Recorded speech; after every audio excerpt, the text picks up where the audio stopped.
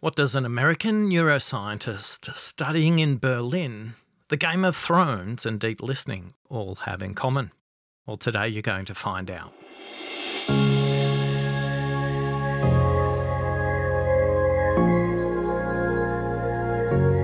Deep listening, impact beyond words. G'day, I'm Oscar Trimboli, and this is the Apple Award-winning podcast, Deep Listening, designed to move you from a distracted listener to a deep and impactful leader.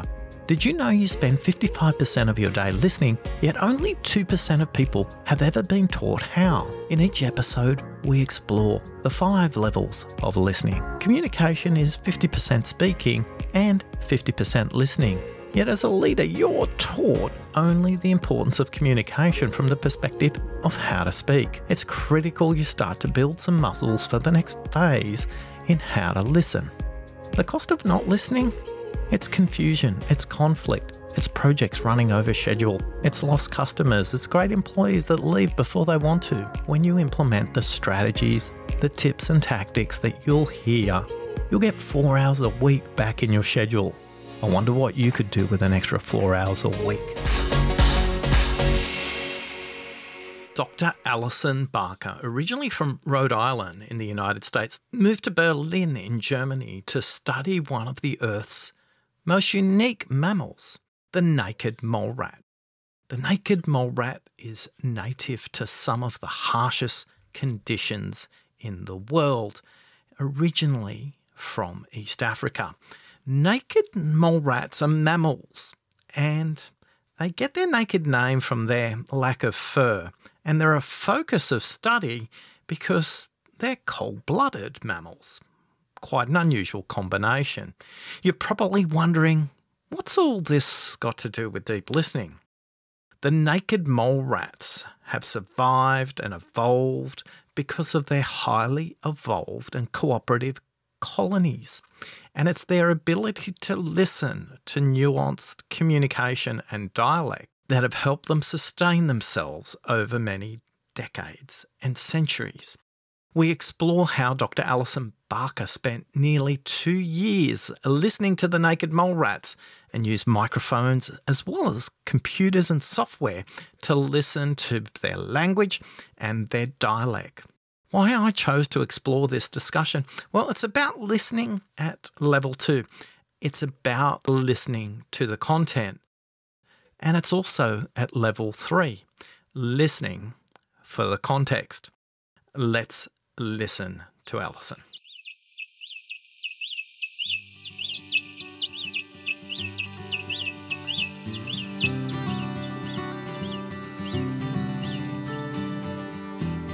My name is Alison Barker. I'm a neuroscientist at the Max-Delbrück Center for Molecular Medicine in Berlin, and I've been studying how vocal communication works in naked mole rats. What do you struggle with when it comes to your listening? I can be quick to think I already know the answer, especially in a scientific context, and through academia, you're trained to interject quickly and kind of share your thought process. I have to say living abroad has really helped me with that. I find whenever I speak German or I'm in a group with Germans, I'm much more of a listener than a talker. How long did you study naked mole rats? Because one of the things you had to learn was how to be patient in your listening. How did listening to naked mole rats change the way you listen? Studying animal communication is fundamentally a listening exercise. And you have to maybe reconsider what it means to listen, and it requires a different type of patience. I spent a lot of time just standing there with a microphone. When I first met the naked mole rats, and this was about 4 years ago, the first thing I noticed about them was not their characteristic features, which I think a lot of people harp upon. They're a bit unique in the way that they look, but actually what I noticed is that they were constantly chirping, so they're constantly vocalizing. And I was really fascinated by that question, what are they communicating? Because I had no idea what it meant, and they actually sounded like birds. A lot of patience and a lot of necessary observation to try and not understand just what they were actually saying, but the context for their whole society. So when they communicate, they're interacting in a different way than maybe we are. And I had to leave some of my human bias behind. You have to understand sort of a new culture with these animals. Zoom us into the lab, listening to the naked mole rat individually, or how are the colonies set up so you listen to them in groups? We recorded from them individually. We'd take them out and put them in a little chamber with a microphone. And that was really essential for us to get enough information about the individual voice. We could use that to train our machines. I also did a lot of listening to the whole colony. They're highly cooperative creatures. They live with sort of unique social structure for mammals, much like bees or ants. They have a single queen. And in our lab, the largest colony was about 50 individuals. We housed them in these interconnected chambers, like you might see in an ant farm. And getting a microphone in there was a little bit complicated because we keep them in a very hot and humid condition. I really had to train a bit to be in there for long periods of time. We would set up several microphones within different chambers, and we could kind of watch them and listen to them at the same time. Take us back to the origins of this research. What started the research and how did it evolve? The naked mole rats were first discovered in the early 1800s in the field, and in the 1980s they were brought into the lab. And a lot of people noticed these really cool biological features, that they're cold-blooded, they live for a long time, they live in these elaborate social groups. And I think most people that have encountered these animals often would say they're making some weird noises and we're not sure what that means. This was kind of in the literature, but no one had really dove into it. About 4 years ago, I was in Berlin and I met with Professor Lewin, who is at Max-Delbrück Center, and he had the naked mole rats for about 12 years, and he was studying how they respond to different types of painful stimuli and how they respond to hypoxia. Then I chatted with him, and then I met the mole rats, and I kind of just thought, okay, this is it. This is what I have to do. For me, the question was really, what are these vocalizations doing? Are they contributing to their organization as a social group? Because we know they're super cooperative, but no one had really figured out how that cooperation is organized. We have about 200, and they're spread across 9 different colonies. And how do you name the colonies? When I joined the lab, they just had an identifying 4-digit number. We decided that if I was going to be spending a lot of time with them, I should get to know them a bit more. We were both sort of fans of the Game of Thrones series, which actually is a bit of a violent show when you understand the naked mole rat lifestyle a bit. I mean, it is very dependent on the queen, and she has a lot of power and a lot of control over the colony. We decided we would name them after Game of Thrones. I took a week or two where I just spent the whole day, the whole weekend with the naked mole rats, and in the evenings I rewatched the first season of Game of Thrones, and then I made an emotional decision about how to name them. We had Targaryen, Stark. Game of Thrones is kind of loosely inspired by the English tradition of having different houses and different royal families. I felt a bit bad in the end because some of the events that transpired in the colonies I felt like were very actually similar to what happened in the Game of Thrones. There were some overthrows. There was a battle at one point. What were the various characteristics of each colony? House Targaryen actually started very small. It was newly founded, and they seemed like especially aggressive. In the end, they actually expanded, and now they're one of our largest colonies. I think that fit quite well with the beginning arc of the show, where House Targaryen expanded its rule over part of Westeros. We had one colony that only had 2 individuals, and I called that House Greyjoy because it was like an island nation. But yeah, this is very whimsical, I think.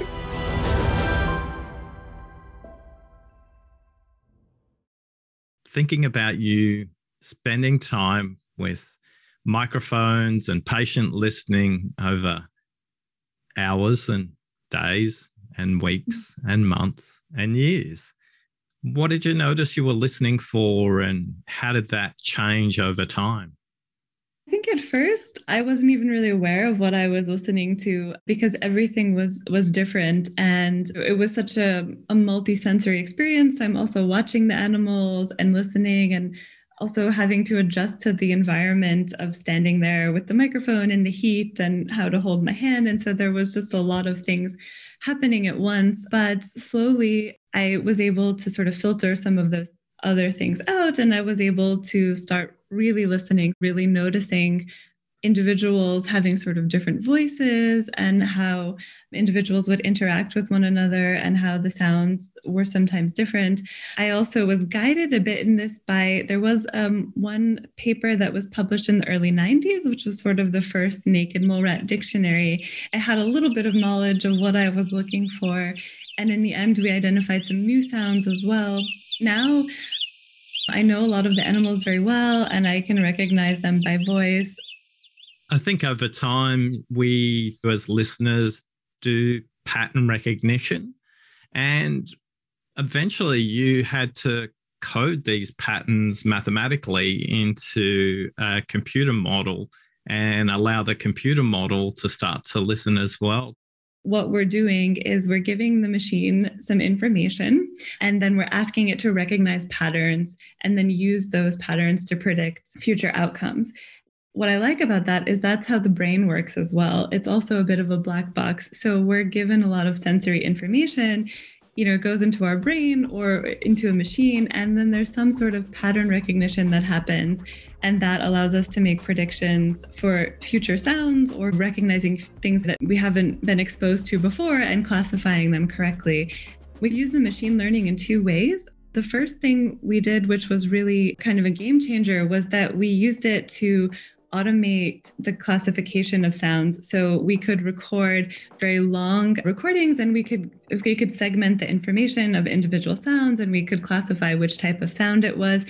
This allowed us to get a lot of data, and that's really important when you want to train a machine or train a human. You need to have a lot of good quality data, and so in the past, this was a limiting factor. So we were able to train some algorithms to really rapidly parse out the sounds. Then we decided we would take 8 different features. The 8 features are the asymmetry of the soft chirp, the duration, the height, the peak frequency, the slope, the pitch, a feature called Wiener entropy, which describes the messiness of the sound, and then finally zero crossings, which is another measurement of the frequency of the sound. And just give one type of machine these 8 features, and we purposely chose like a very simple sound, which basically just has an upsweep and then a downsweep, which is pretty symmetrical. We chose a very simple sound that we knew the naked mole rats used to greet one another. And we took these just 8 very simple features, and we asked if the machine could then use that to make predictions about where an individual came from or what colony it came from. And I think the basic idea of this was that if there's some information in those sound features that may be correlated to, say, the identity of a colony, then the machine would be able to learn that. But if there was no underlying organization to the data, then the machine wouldn't be able to learn that. And we kind of use that as a tool to help us guide our future research direction. Everybody thinks machines do things faster and better than humans. What did you learn about the ability for the machine to listen compared to you? It is true in one sense that machines can certainly do some things faster than us. The machine could integrate much more data than I could very quickly, but the machine was limited in what it could classify because I controlled what I put into the machine. It could only learn the choices that I gave it. We gave 8 features, and the machine could only use those features, and they could only predict 1 of 4 or 1 of 5 colonies because that was the only data that it had. There are some sort of qualitative things that I was able to learn, and I'm still not sure how I learned them, that I could do better than the machine. And I think that it is quite amazing. Machines are getting very good at voice recognition, image recognition, but they still don't perform as well as humans. And we don't really know why that is. What it tells us on a very broad level is that the human brain is a really remarkable machine. And it has been shaped by things that we can't even imagine through our evolutionary history and through our experience. This is one of the reasons I love being a neuroscientist, is we get to play with this and try and take it apart. Colonies have dialects, and I'm assuming the dialects are driven by the queen. Mm-hmm. How does a dialect emerge, even in a human society? There's obviously a shared environment, and there's a shared sound environment, and then there's some level of cultural reinforcement where you obviously want to belong to the social group, and so you kind of want to adhere to certain mores within the group. And for the naked mole rats, the vocal culture is something that's important for them to indicate belonging and to exclude individuals that don't belong to the colony. And this is very important for them in terms of resource allocation. One hypothesis would be that there is actually one sort of template that everyone in the colony is matching to. And this could be coming from the queen. But we actually didn't really have a way to test this, because if you remove the queen from the colony, the whole colony falls apart. And so we really didn't want to do this, but it sort of happened accidentally. And this is something that'll be interesting for the Game of Thrones fans, is that we actually had a queen that was murdered in House Stark. And actually this happened twice, where the queen was lost. And so I had been sort of patiently tracking these animals over multiple years, and was at first quite devastated when the queen was murdered, because I thought we would lose all this data. But in the end, it turned out to be a great thing, because we had a period of time where we had a stable queen and we had recordings of the dialect. And then we had subsequent periods of what we called anarchy, where the social organization fell apart. And what we were able to see is that the dialect actually also disintegrated in these periods without a queen. We thought that perhaps everyone was matching their template dialect to the queen. And actually, this turned out not to be precisely the case. We still don't understand how the queen controls the dialect. We know that not everyone is perfectly matching to her, but she's somehow behaviorally or perhaps hormonally enforcing this convergence of a common dialect within the colonies. How different are the dialects? This is always a fun party game. I can find them to be quite distinct. I talked about these 8 features before. We found that 2 of them were actually sufficient for the animals to recognize the differences between colonies. So we created some artificial sounds, just looking at 2 features, the frequency. For the listener, you can think of how high a sound sounds or how low. And this is kind of similar to pitch. For example, men have a lower pitched voice than women. And you can hear this in the frequency of the colony sound. We could also see the big difference between asymmetry. So that's the frequency that the sound starts at, and then that the sound ends at. There's sort of a difference in that. If you train yourself a bit, you can recognize. It's not incredibly obvious at first listening. For me, the best way that I describe this is when I tried to learn German, I could not hear the difference between the umlauts and the non-umlaut sounds. And really, for several years, it just always sounded the same to me. And now, by some small miracle, I can really hear the difference. And so I think for the average human, perhaps listening to naked mole rat dialects is kind of similar. The difference is there. And once you know it, it's really clear, but it's maybe not so obvious at first listen. Does dialect evolve over generations of naked mole rat colonies? Naked mole rats are quite long-lived. In fact, the oldest member in our colonies is 25 years old. And for a rodent, that's pretty remarkable. This question of studying them over generations, they may outlive me and my research to really study this. I can say, though, that there does seem to be some drift in the dialect. We noticed this in House Stark when we had periods with different queens. While the dialect became much more cohesive and much easier to recognize, it was actually not the same as the original dialect. So there was some drift. It seems that maybe sort of the dialect of the colonies is an active experience. So animals can't just sort of memorize it. They have to be constantly engaged in practicing it and listening and sort of modifying their own dialect to sort of match the members of the colony. So I think it's much more of an active process. Tell us more about the survival of each colony and why xenophobia is so important. In what we know from the fieldwork of naked mole rats, they are in fact very wary of foreigners because they have very limited resources. And I think one of the reasons they've sort of survived in these harsh, arid environments is by banding together and being highly cooperative and sharing food. And so we know that individuals, a subset of sort of worker individuals, will go out and forage food and actually bring it back and share it with the colony. It makes a lot of sense, and it's actually very important to know who is part of your group and who is not, so that you can share these limited resources. This is one aspect where we think the dialects can help with this. They can sort of help exclude foreigners.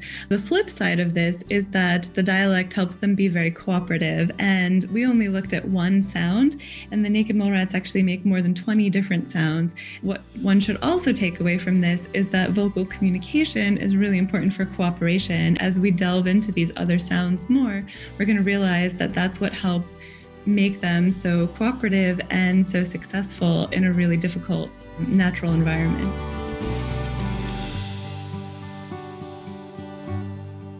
Alison, when it comes to listening, what's the naked mole rat taught you about listening? It's taught me to be very patient and to not have a very strict idea of what communication is. The vocal communication can take on many forms, and it can be subtle. It can have other behavioral cues that are associated with it. I really needed to abandon my own biases of what communication was, and that was coming from a human perspective, to really kind of understand the naked mole rats. What we can learn from them is that when you're in a difficult situation, being able to communicate with members of your social group is really important to survive in that situation. What happens when you join a new team, a new project, or become a member of a new group? What do you notice about the way people speak, and does that group use jargon or dialect in the way they communicate to each other? How do you notice language patterns in the group? For me, it's often about where's the gravity of the conversation? Are they speaking consistently about the past, the present, or the future? Or do they speak very internally focused, or are they looking outside? Do they speak in stories, or do they speak in details? All of these are clues about patterns when it comes to listening. Another way you could think about it is, do you listen for similarities, or do you listen for differences when you move into a foreign environment? You might be joining a new project. You might be joining a new team.